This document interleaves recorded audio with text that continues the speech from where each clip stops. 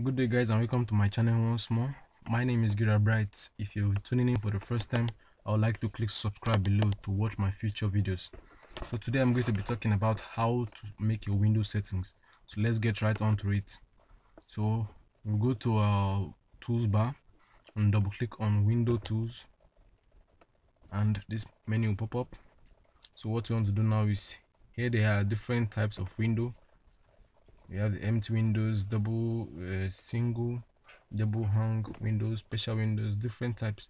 And here is one I've already chosen. This is basic windows. So I'm going to go ahead and choose the double window. And you can see under preview and positioning, there are different things to their dimensions.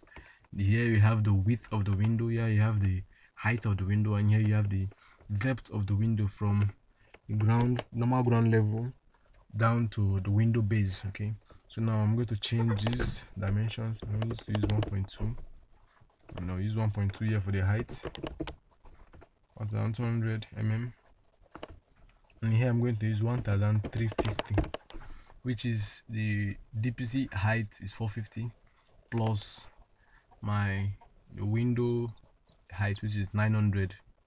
Okay, so it amounts to 1350. So go down to window. Let's view this on the 3D. Okay, yeah, you can view it on these different types of views, depending on how you want it. So let's go down to, you can see there are lines on this thing, so you can change that on the settings under basic window settings. Okay, we'll click on that, and then we'll choose to use casing, and then casing outside, not inside. And there are various things you can do here also. Let's go ahead. Okay, upper transform division, let me use 1000. Okay, let me use 900 transform.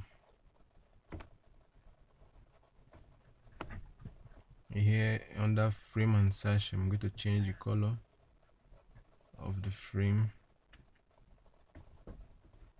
from the wood color to, you can change the color. Okay, let me say black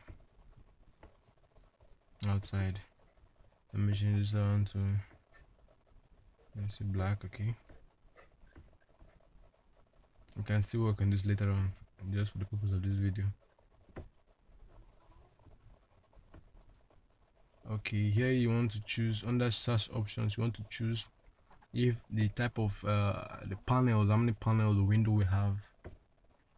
Okay, click on, you see I choose the HV grid.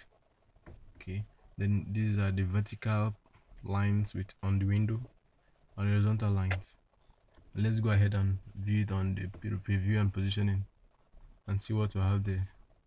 Okay, then let me go ahead and remove and do that for the next one. If you look here, there are 1 and 2, and for the transform, main sash 1, main sash 2. Sash in this case is talking about this, the whole of this place is called a sash. This place is called a sash, then this place is called a transform. Okay, let's click on the main sash 2 to activate it.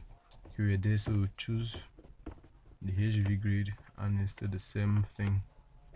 Okay, let's go down to this and we'll choose, make it white, paint white, and this for the division. Okay, let's go down,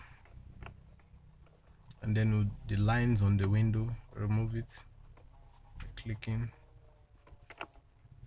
You see what I did there? It has gone off. Remove the lines. Let's go ahead to casing, the outside casing, right? Choose, I like making it white, then I click OK. So what you want to do now is to place it on wherever I want to, and then let's go to 3D and view how it is.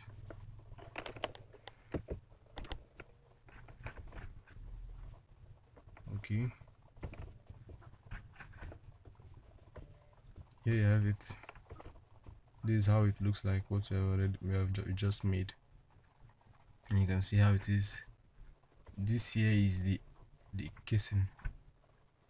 This box like thing outside on the exterior of the window. You can increase it, you can whatever width you want to. Okay, there you have it, guys. Thanks for watching this video. My name is Gira Bright, and I would like you to click subscribe to watch my future videos. Thanks for watching, and I'll see you in my next video.